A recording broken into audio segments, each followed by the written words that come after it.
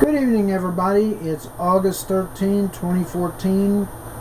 Time for SSSVEDA number 13. And today's topic is, what's the hardest part about what you do? Well, the hardest thing that I do,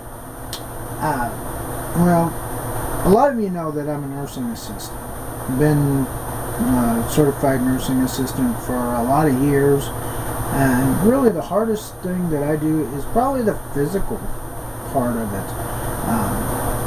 A lot of people can't take care of themselves, can't get around on their own, so you have to be able to move them and position them and really take care of them.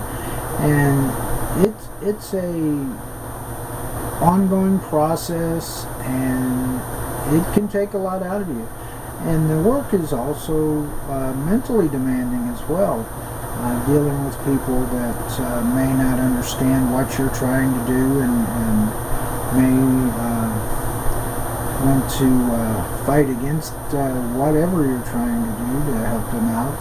And at times that can be stressful on a person. So that's probably the biggest thing there is the physical amount of it, because it does take your toll, and that's why there's a lot of turnover in the nursing field, especially with nursing assistants, because the day-to-day work of it is very demanding of people and can take a lot out of you.